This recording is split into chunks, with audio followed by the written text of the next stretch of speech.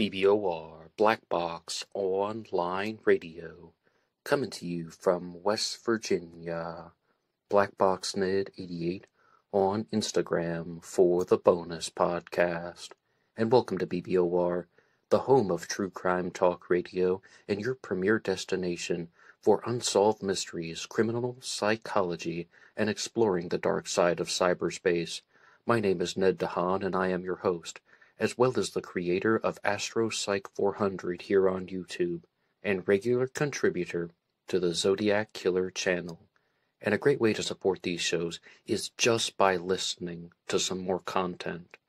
But you can also go over to Amazon.com and have a look at the book Killer on a White Horse, written by me, Ned Dehan.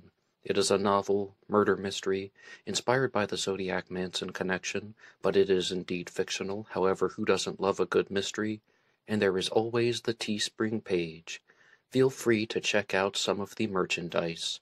And remember, being weird is not a crime. Let the show begin.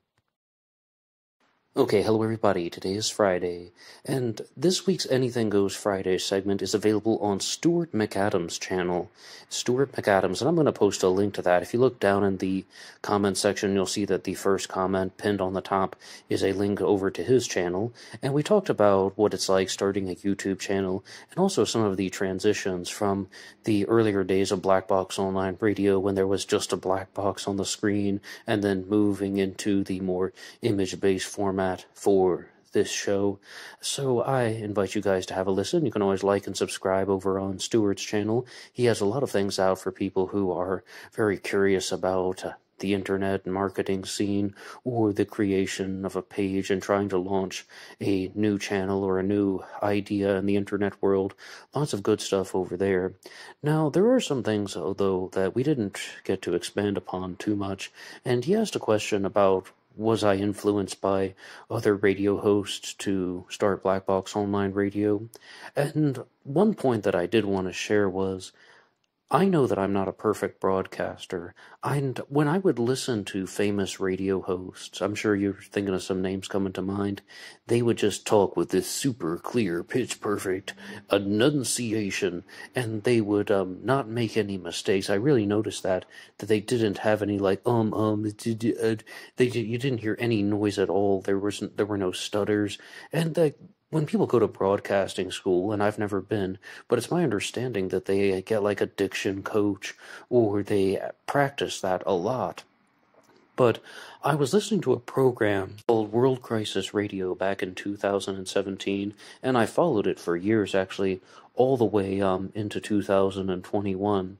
But I was listening to World Crisis Radio, which was hosted by Webster Tarpley, and he is not a trained broadcaster. He's a historian who talks about not only history, but also conspiracy theories, and even sometimes like getting into the political world. That's mostly what his show was about, like a combination of those three things. But he was not a trained broadcaster, so he would be fumbling around with papers, and he would be like, oh, okay, let's see what's next. And you could tell that he's not as perfect as some of the other more famous radio hosts out there. And I realized that, okay, I can do this.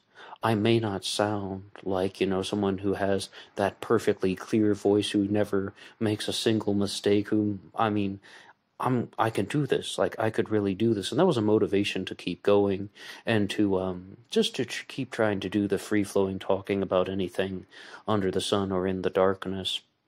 And, Stuart has shared a lot of things, though, in the interview that I think people might be curious about, and I'm really just surprised that Black Box Online Radio is where it's at today. When I first started putting out the episodes, I talked about this in the interview, there was a very small following, and I really wasn't sure what exactly was going to happen.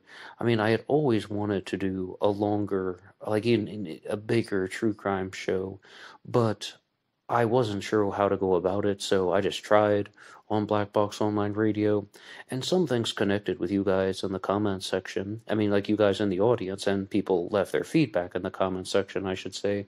then my final note to you is, if you do listen to this interview with Stuart MacAdam, Stuart is interviewing me, if you listen to the interview on his channel, I invite you and request that you put on the closed captions, because I think the voice levels are a little bit different, and I found that as soon as I turned on the closed captions, then everything seemed much easier to follow, and it was definitely easier to pay attention to the different voices.